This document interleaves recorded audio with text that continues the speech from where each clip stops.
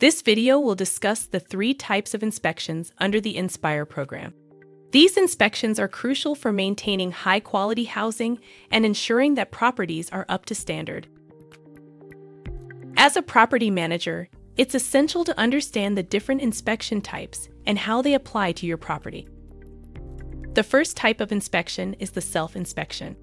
Properties must inspect all units and submit their inspection results electronically to HUD annually. Though not scored, self-inspections provide valuable data to the Real Estate Assessment Center, ensuring that every unit is visited at least once a year.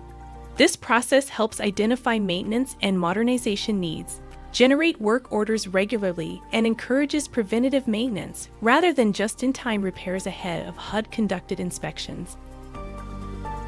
The second type of inspection is the NSPIRE inspection. These inspections are conducted mainly by contract inspectors and public housing agencies every 1 to 3 years, depending on a property's previous inspection score. The focus of these inspections is on deficiencies deemed the most important indicators of housing quality. Inspectors may use a high sample rate, giving the agency high confidence in the inspection results. The third and final type of inspection is the NSPIRE Plus inspection. These inspections may be triggered by poor property conditions or requests from other agency offices. NSPIRE Plus inspections use the highest sampling rate, providing HUD with the highest level of confidence in a property's condition. Scoring results from these inspections offer evidence-based data to justify and support enforcement actions.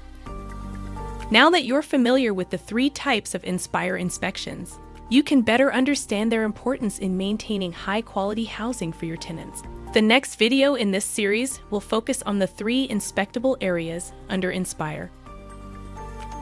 Thank you for watching. Please visit navigatehousing.com for more information.